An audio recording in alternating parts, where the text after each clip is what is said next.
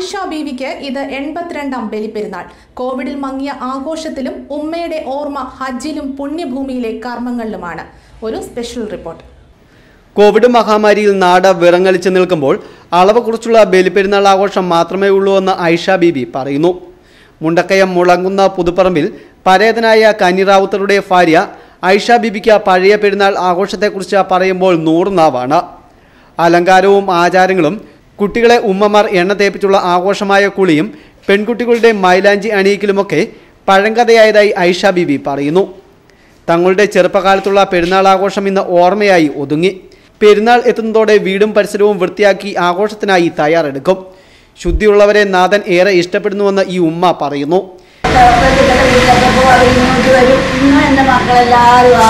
രാവിലെ വന്ന് എൻ്റെ അടുത്ത് വന്ന് എനിക്കൊരു ഉമ്മയും തന്ന് എന്നെ കെട്ടിച്ചൊരു ഉമ്മ തന്ന് എനിക്ക് പെരുന്നാൾപ്പടി തരും. എന്നെ എന്നിട്ട് എൻ്റെ മക്കൾക്കെല്ലാം ഞാൻ പായസം വെച്ച് കൊടുക്കും. എൻ്റെ അനിയന്മാരും ഏട്ടന്മാരും മക്കളൊക്കെ വരും വീട്ടിൽ. അവർക്കെല്ലാം ഇതുപോലെ ഞാൻ പായസം അവർക്ക് മാറ്റും. വല്യമ്മച്ചിയുടെ പായസം കുടിക്കാൻ വലിയ ഇഷ്ടമായി. അവരെല്ലാവരും ഇവിടെ വരും രാവിലെ.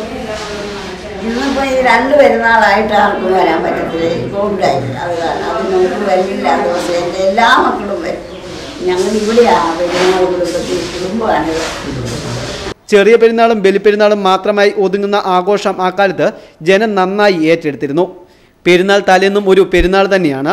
മണ്ണെണ്ണ വിളക്കിന്റെ വെളിച്ചമായാലും അതു രാത്രി വൈകിയാകും വീട്ടിൽ അണയുക. അതുവരെ വീട്ടുമുറ്റത്ത് കൂട്ടം കൂടിയിരുന്ന മൈലാഞ്ചിയിടിയിലും പാട്ടുപാടലുമെല്ലാം സജീവമാകും. വെല്ലുമ്മമാർ ചരിത്ര കഥകളുമായി എത്തുമ്പോൾ ആഘോഷത്തിന് മിഴിവ് കൂടും. അക്കാലത്തെ വട്ടം കൂടിയുള്ള പെരുന്നാൾ തലേന്ന് ഇന്ന് ഒരു വീട്ടിലുമില്ല. പെരുന്നാൾ ദിനത്തിൽ അയൽവക്കക്കാരെയും സഹോദര സമുദായത്തിൽപ്പെട്ട കൂട്ടുകാരുമായി ഒരുമിച്ചിരുന്നുള്ള ഭക്ഷണം പതിവായിരുന്നെങ്കിലും ഇന്ന് അത് അന്യമായിരിക്കുകയാണ്. കങ്ങഴ പത്തനാട് ചേരിയിൽ ഹസൻ റാവുത്തറുടെയും മൈൻമുൻ ബീവിയുടെയും മകളായ ആയിഷ ബീവി 4ാം ക്ലാസ്സിൽ വിജയം നേടിയെങ്കിലും 5ാം ക്ലാസ്സിൽ പഠിക്കാനായില്ല. 14ാം വയസ്സിൽ വീട് തീർപ്പുകാരൻ കനിറാവുത്തറുടെ ജീവിതസഖിയായി മുണ്ടക്കയത്തിന് വണ്ടി കയറിയതാണ്. ഇന്ന് മുണ്ടക്കയംകാരുടെ പ്രിയപ്പെട്ട ഉമ്മയായി മാറിക്കഴിഞ്ഞു. മാതാപിതാക്കൾ കണ്ടുപിടിച്ചതാണ് ചെക്കനെ. അക്കാലത്ത് വധുവിൻ്റെ അനുവാദം ചോദിക്കലൊന്നും പതിവില്ല. ഒളിഞ്ഞും മറിഞ്ഞുമൊക്കെയാണ് ചെക്കനെ കാണലുമൊക്കെ. കല്യാണവും അക്കാലത്ത് കെങ്കേമമായിരുന്നു എന്ന് പറയുമ്പോൾ ആയിഷ ബീബി ഉമ്മയുടെ മുഖത്തെ പുഞ്ചിരി ഏറെ സന്തോഷത്തിലായി. 14 കൂട്ടം കറി വിളമ്പിയുള്ള വിവാഹം. ഇന്നെന്താ ബിരിയാണി കല്യാണമല്ലേ? 2 കിലോമീറ്റർ കാൽനടയായി സഞ്ചരിച്ചു വേണം വധുവരനും കാറിൽ യാത്ര ചെയ്യേണ്ടി വരുന്നത്.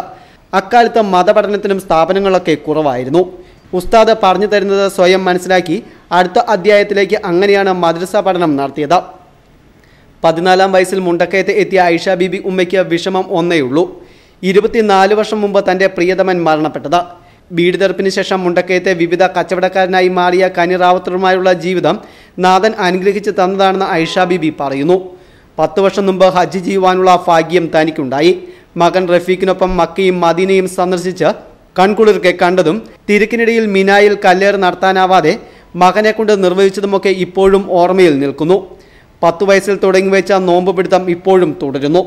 ചൊവ്വാഴ്ചത്തെ അറഫ നോയമ്പും ഈ ഉമ്മ നഷ്ടപ്പെടുത്താറില്ല. പകലന്ത്യോളം ഖുർആൻ പാരായണത്തിലാണ്.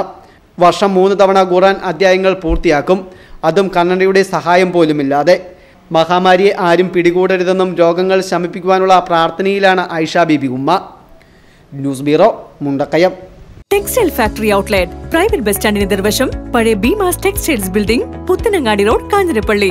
ഉൽപാദന കേന്ദ്രങ്ങളിൽ നിന്നും ഉൽപ്പന്നങ്ങൾ ഉൽപാദന വിലയിൽ നേരിട്ട് ഉപഭോക്താക്കളിലേക്ക്. ടെക്സ്റ്റൈൽ ആൻഡ് റെഡിമെയ്ഡ് വസ്ത്രങ്ങൾ ഏറ്റവും കുറഞ്ഞ വിലയിൽ. ഒരു വീട്ടിലേക്ക് ആവശ്യമായ എല്ലാവിധ ടെക്സ്റ്റൈൽ റെഡിമെയ്ഡ് വസ്ത്രങ്ങളും ഏറ്റവും കുറഞ്ഞ വിലയിൽ. Textile factory outlet private bus സ്റ്റാൻഡിന് എതിർവശം പഴയ Beemas textile building, Puthanangadi road, Kanjirappally.